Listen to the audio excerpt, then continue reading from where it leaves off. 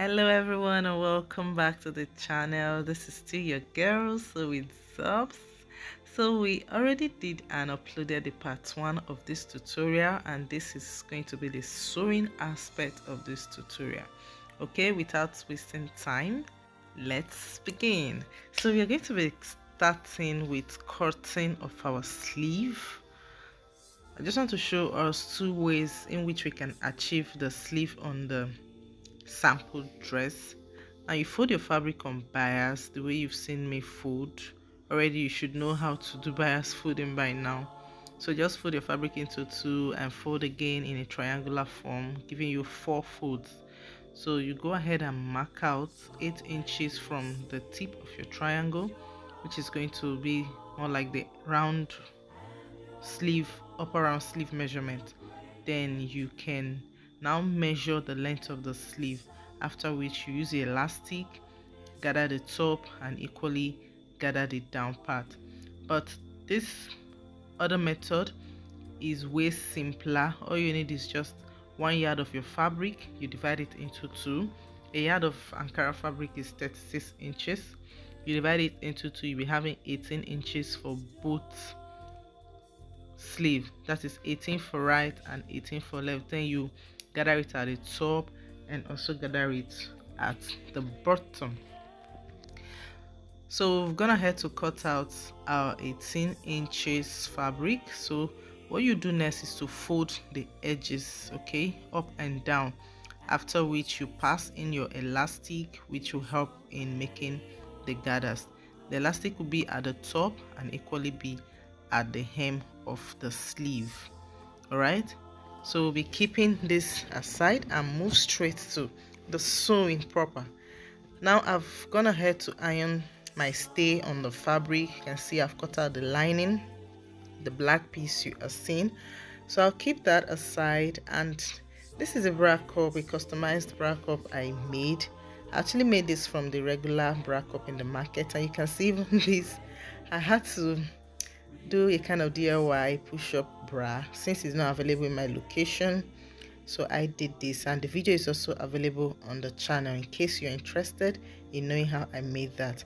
So from the regular cup I was able to achieve this. If you want to know how to make this for yourself, please leave a comment in the comment section. So what we are going to do now is to cut out the fabric we are going to be using to cover the cup. So I have 9 inches by 9 inches of a fabric, 2 of it for both cups. I'll equally want the cup to come out as 3 pieces, just as in the picture and in the one the customized cup I was making. So I'm folding my fabric into 2, leaving out a gap of 1.5 inches. 1 inch is fine, 1.5 inches is equally okay. Remember, you have a square of 9 by 9 inches. Okay, so you fold in a bit, leaving out 1.5 inches. So at the top of your fold, from the folded end, you measure out 1 inch at the top and 1 inch at the bottom. All right, so you now determine the midpoint of your fabric, which should be 4.5. With your curved ruler, you can use your free hand and do this with your curved ruler. Then you connect, making a curve from the midpoint to meet the 1 inch up and down. So you can sew this first, or you can cut out first before sewing. Okay, so as you sew with 1/2 inch or 1/4 inch seam allowance, as much as would not let the fabric or the thread come off. Okay, so we'll keep the top and the shorter one aside. Then the one that is a bit longer we'll fold into 2 and make something like a dart kind of shape, 1/2 inch on the bottom. Okay, and you connect it to the tip. So you can go ahead now and sew this down. What we are trying to do is just to create an, let's say, illusion 3-piece kind of cup for this top. everything is going to be easy. You don't need to stress yourself out so much. Just watch carefully. If you have any question, you can leave it in the comment section. So you fold the shorter one, which is longer, into two and notch the midpoint. Then you match it up with the seam bit of the two piece. Okay, so just join it together using your 1/4 of an inch, or you use your 1/2 inch to sew. All right,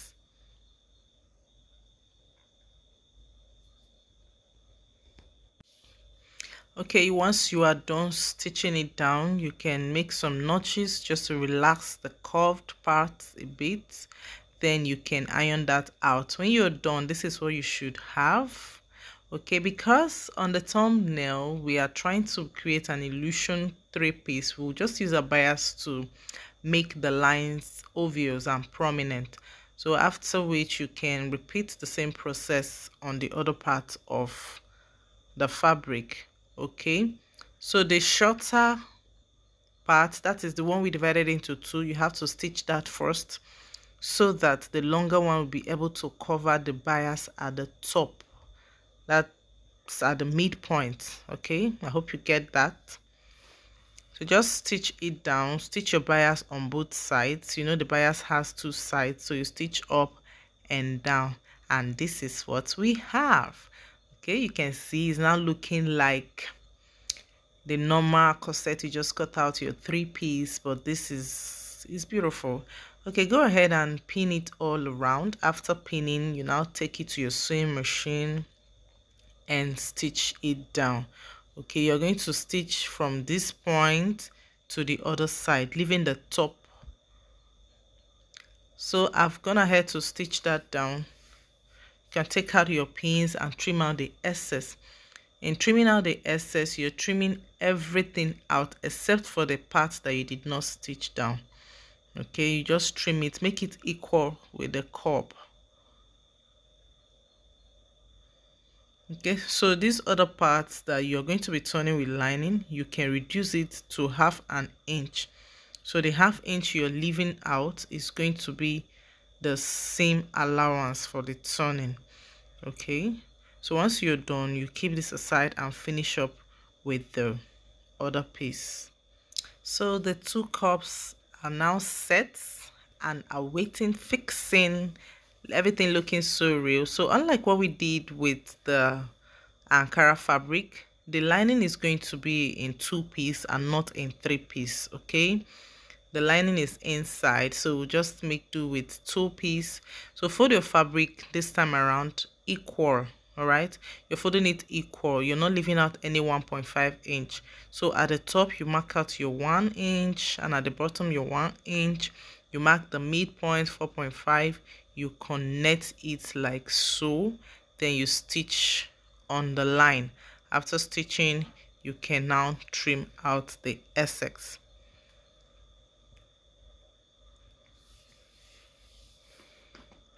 So the reason why we are doing this is to create some kind of depth on the lining, because you cannot really use a straight fabric to turn. It won't come out nice, except where you are making pleats. That's only time it will look okay. But since you're not making any pleats, you have to at least make the midpoint or the center of your fabric to be a bit deep to accommodate the shape of the cup. So I've gone ahead to match it up right sides facing each other. Then with the 1/2 inch seam allowance I left on the Ankara already stitched to the cup, I'll sew it to the lining following that 1/2 inch. Take the whole of the 1/2 inch, please, so that the top of your cup doesn't look somehow. Okay, so after sewing, you can go ahead and trim out the excess. Use your hemming gum and hem the lining to the cup so that it stays in place. Right now we are moving straight to joining the pieces of the front. So you join the sides of the front to the center piece of the front using 1/2 inch seam allowance. Remember, the 1/2 inch seam allowance is the one you added from the pattern paper when you were transferring to the fabric for joining. So you're taking back the 1/2 inch seam allowance now. So you join both sides together After joining, okay, so this is what we have. I'll go ahead and join the other parts of the front. So after joining, I realized the Basque effect did not really give me what I wanted. So I had to trim out a bit. Remember that the back piece and the front piece at the side should be equal. So you're not doing anything on the half length area. Just come in from the midpoint like you've seen the chalk, okay? If you want it to be more pointed, you can still extend it to the center front, but I think this way is fine. And if you also want it to be longer, okay, you can still extend it while cutting on your fabric. All right, now we'll be joining the sides of the front and the back together because we want to give it a neat finishing at the end of the day. Okay, so at this point, remember the 1.5 inches seam allowance we added when we were drafting the pattern. This is now where you take it out. Okay, we are now doing more like shaping the dress, closing up the dress. So take out the allowance you added. If you added 2, take out the 2 on this part. All right, so this is our allowance. So I equally joined the other side, taking out my sewing allowance. Now it's time for us to create our boning channels. You can see my bias and you can see the channels I've made. The chalk lines are the lines where I'll be sewing my bias on. So the bias is going to be a case for the bones. Okay, so you just stitch your bias down on both sides. As you stitch, ensure that the space you're leaving in between the lines, the stitch lines or seam lines, will be able to enter your bone depending on the size of bone you are using. I'm actually using the smallest size, 0.25 size of bone. Okay, so these are the channels I've made. You can add to the back if you want. I'll add to the back later. You can add to the back if you want, or if you don't want, you can leave it that way. So these are the channels we've made. I've equally joined the lining, and same way or same thing I did with the front is the same thing I did for the back also. So we are going to be turning the back, the fabric with the lining. So do not start stitching from the very starting point of your fabric. You can give out or leave out 1 inch for the zip allowance. Okay, remember we are trying to ascertain neat finishing on this very piece. So I'll be stitching every part of the top except the cup area. Okay, when you get to the side seam, ensure that your seam lines are matching up. Just match it up. The side seam should match, all the darts should match very well. The dart on the lining should match the dart on the fabric. That's what I'm trying to say.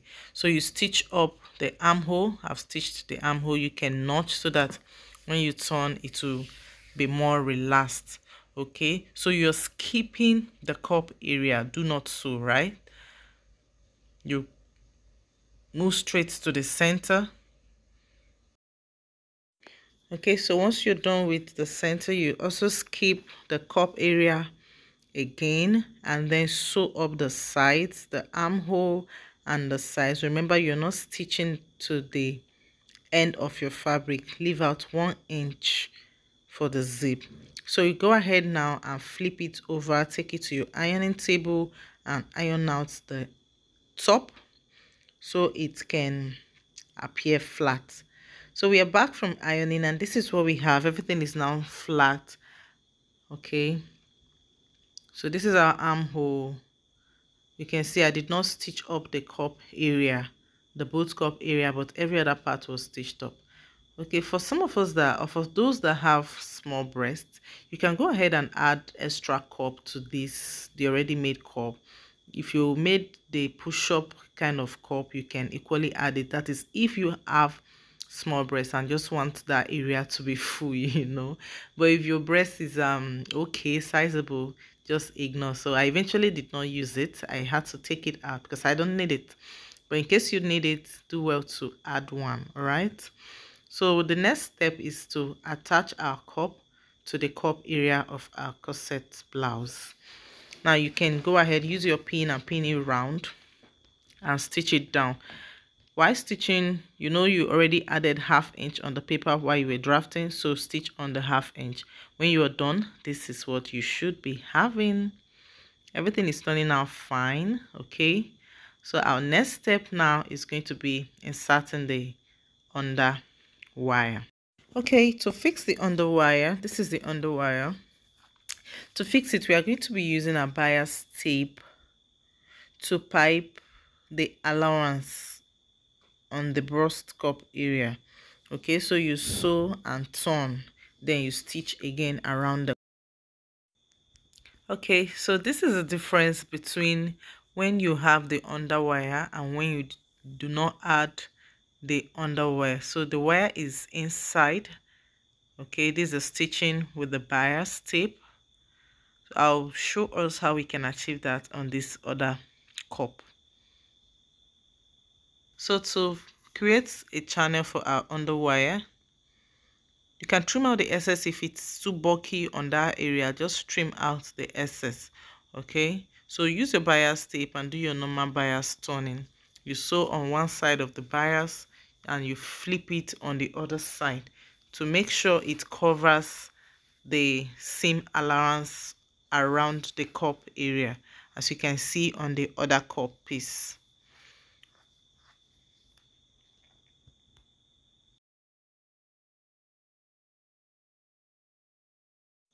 At this point, we are going to be fixing the wire.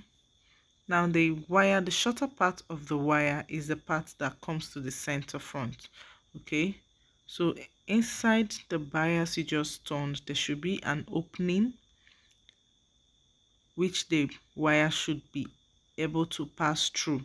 So just fixing your wire as I am doing, like so.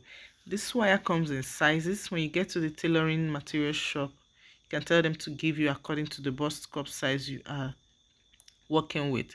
So it doesn't really get to both ends of the cup, like from center to the other side. Okay, so you don't get confused or start bothering yourself. So this is the effect. You can see both of them now have the same height. It's no longer flat. All right,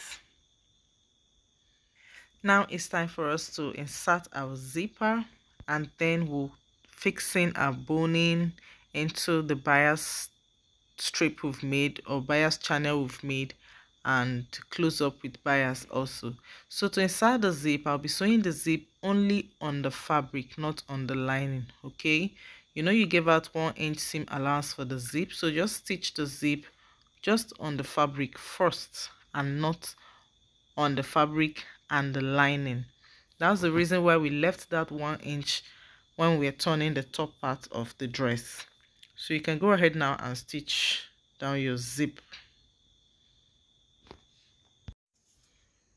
Now we've stitched the zip to the fabric only, just on the Ankara fabric. So you open your zip down a bit and then turn with the lining as though you just want to turn your zip allowance if you were to be doing it the other way.